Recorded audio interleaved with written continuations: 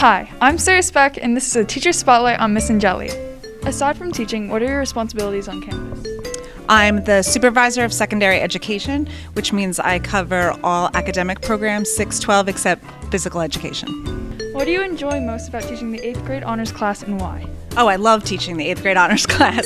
It's my chance to expose the 8th grade students to a real high school level program and help prepare them for wherever they want to go after 8th grade. If they want to go to the Bergen Academies or Catholic schools or stay in Waldwick, I know that they're going to be prepared after the exposure. What do you hope to accomplish for your students as their teacher?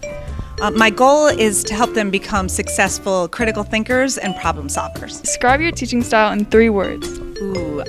Encouraging, supportive, and stretching. I like to stretch their minds. What do you consider a successful student?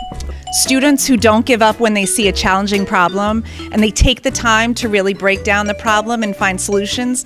That's the true heart behind math, is learning how to problem solve. Do you find Miss Angelli's class easy or difficult, and why? Well, I find it sort of in the middle. I do think I find it difficult just because, it's math, but I do think that Miss Angelli teaches well, so she makes it a bit easier. As you may know, we take quizzes throughout the week in order to prepare for state testing. Do you find this more harmful or helpful, and why? I think they're very helpful because when you're not doing that well or when your grade is pretty bad, they're good opportunities to not only practice but to get your grade up. This is helpful because I can look back on my mistakes and fix them for the future.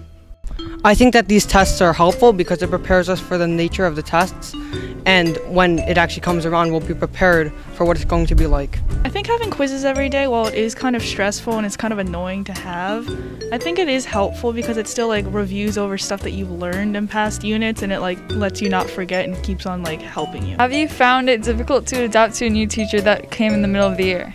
I do think at the beginning it was kind of awkward and different because we were not used to having a new teacher, and she just kind of abruptly left, but I do think as time went on we got used to her and it became really fun.